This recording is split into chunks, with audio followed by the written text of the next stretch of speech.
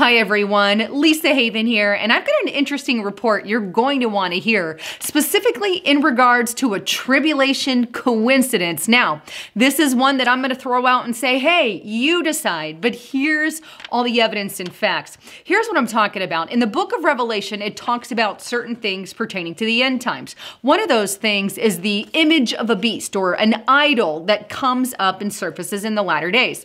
Take a look at this. This is on Revelations chapter 13 verses 15. And he had power to give life unto the image of the beast. And the image of the beast should both speak and cause that as many as would not worship the image of the beast should be killed. Now, many scholars believe that this is some kind of idol that's given power, like an AI technological God with a G, that the false prophet empowers. And basically, if you don't worship this beast in the image of the beast, you can risk being killed. This is spoken of in the book of Revelation towards the latter days. Now, also spoken of in the book of Revelation is information on a possible asteroid or asteroid that they call Wormwood. Take a look at this on Revelations 8:11. The name of the star is Wormwood. A third of the waters turned bitter, and many people died from the waters that became bitter.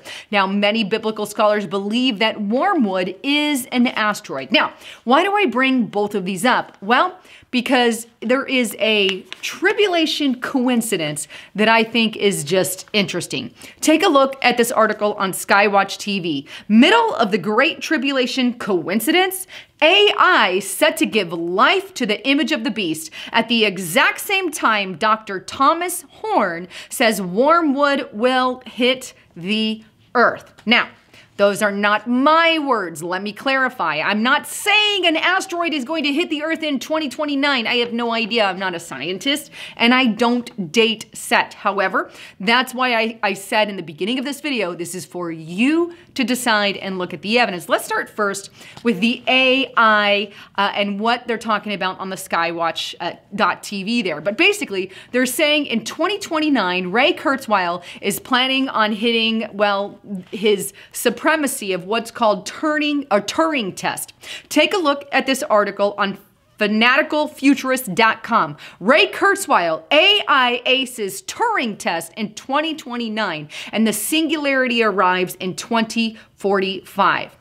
Now, what does it mean for AI to ace a Turing test? Well, according to Wikipedia, here's what a Turing test is. A Turing test is a test of a machine's ability to exhibit intelligent behavior equivalent to or indistinguishable from that of a human. It means that AI will act like a human. We won't even be able to tell the difference. And that happens in 2029. Why is that important? Because as I shared at the beginning of this video, when I talked about the image of the beast, something like what Ray Kurzweil has described that is coming in 2029 could fit that scripture to the T. So it's intriguing nonetheless. And I think, obviously, this is something we're heading into. We are 100% going to see robotic and AI do that kind of stuff in the near future. So it's downright scary, especially if you know biblical prophecy. But that's not the only thing that is a little bit, or I should say, terrifying to say the least, because biblical scholar Tom Horn is also making a declaration about a coming asteroid in 2029. Take a look at this article on brobible.com. Apocalyptic asteroid will hit in the next decade, and space agencies are covering it up, says biblical scholar. The article states, biblical scholar Tom Horn says Apophis could strike Earth much sooner, at some point within the next 10 years, based on a prophecy from the Bible. Speaking to the Daily Express, Horn said, the asteroid Apophis has a far greater chance of impacting Earth in 2029 than they are letting on. Horn claims he will prove this in his doomsday theory in an upcoming documentary titled The Wormwood Prophecy. I intend to disclose facts that are stranger and scarier than most people can comprehend, and it is going to shake the public to the bone, says Horn. This involves a cover-up of highest order by national space agencies, including NASA. Chief technology experts and working scientists agree with me, but what is more concerning is this was prophesied in the Bible for the end times. Is an asteroid going to strike in 2029? Well, I don't know. I'm not a rocket scientist, and I'm not going to make that prediction, and those words have not come out of my mouth, just to clarify. If I err, I always err on the side of no, I don't believe an asteroid will hit the Earth unless the book of Revelations is fully playing out, and only God knows when that will truly happen. That said, ultimately the decision is yours, and that's left for you to decide. But one last thing I want to pull up is, what does NASA say about this asteroid? Take a look at this article on nasa.gov titled Friday the 13th, 2029.